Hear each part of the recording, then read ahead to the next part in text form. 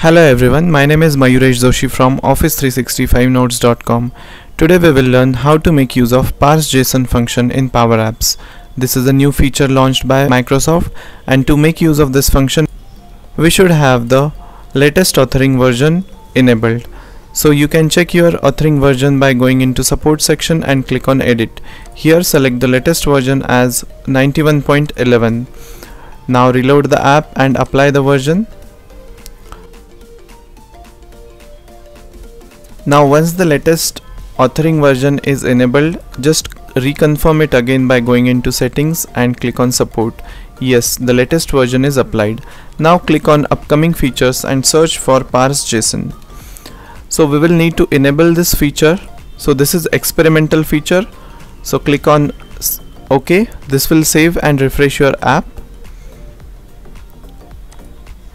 Now click on File, Save, and publish the app once.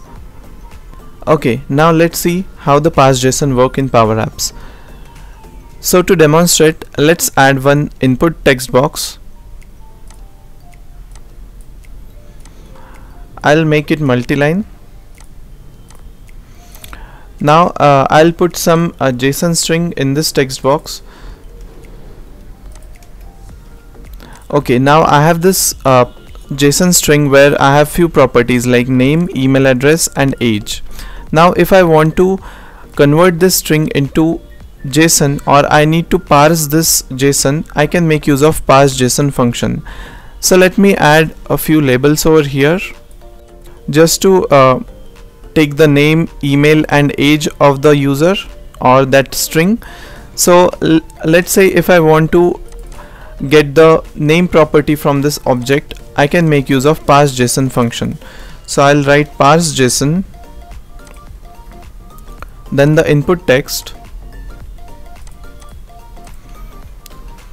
dot text and the property name. So here my property name is name, but when you see that, it will throw an error saying that it cannot use the untyped object.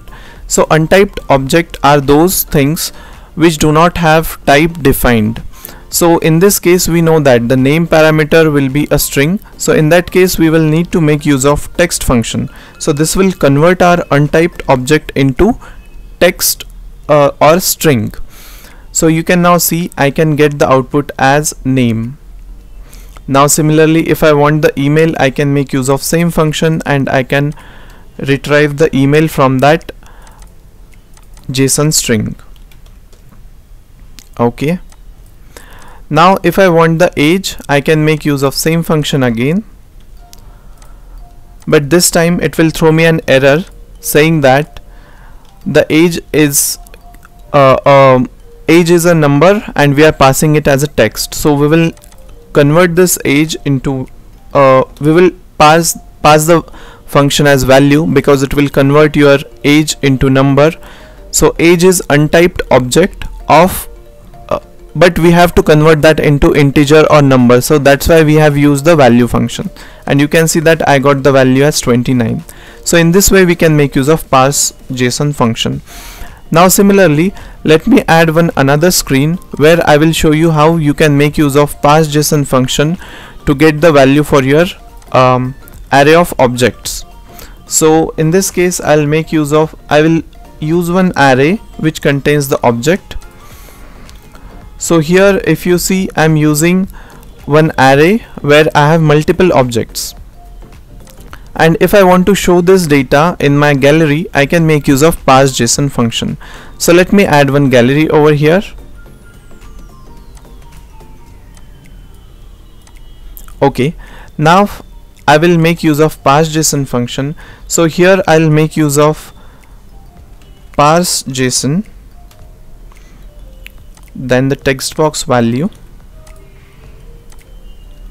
text box dot text, but this will throw me an error saying that it's a untyped object. Now we know that this should be a table, so I'll pass the function as table.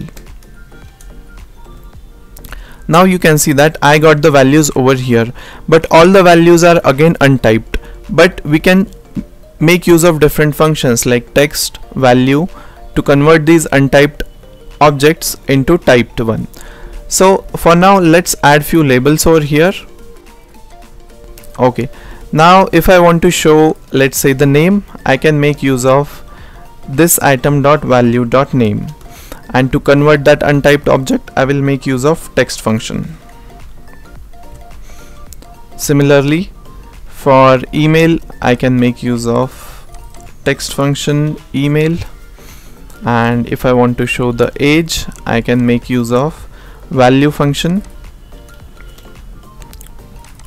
Okay, now my gallery is ready and I can see that all values are correctly populated from this JSON string. Now we can also make use of a filter or lookup or index function to get the particular value. Now let's say there is a requirement where I want to show a name of user whose age is 30. So I can also do that. So let me add one label over here outside the gallery.